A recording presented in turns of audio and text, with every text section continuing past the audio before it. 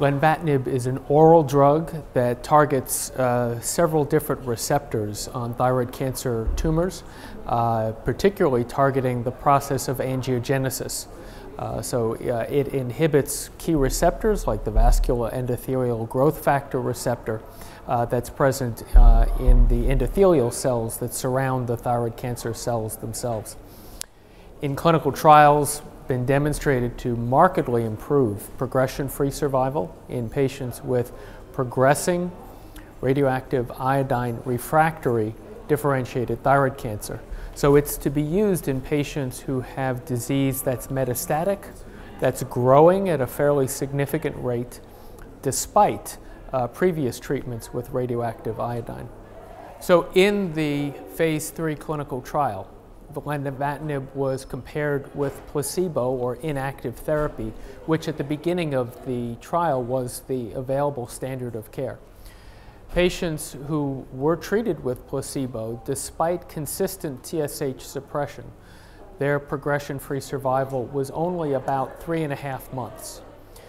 In contrast, the patients treated with Lenvatinib, also with TSH suppression, had a median progression-free survival of more than 18 months, so a 5-fold improvement in progression-free survival. That trial is still ongoing, and we're continuing to collect data about overall survival. So at this point, we don't know whether patients treated with Lenvatinib live longer than those who are not treated. But on the basis of the progression-free survival improvement, the drug has been approved in Europe, North America, and Japan for treating patients with progressive metastatic disease. There are side effects, as one would expect with any medication, and particularly those that target angiogenesis. Most common side effects included hypertension, which can sometimes be difficult to treat and require multiple medications, as well as dose adjustments of Lenvatinib itself. Proteinuria, protein in the urine, is also a common side effect. Others that we see commonly with these types of medications include diarrhea, fatigue, weight loss, and decreased appetite.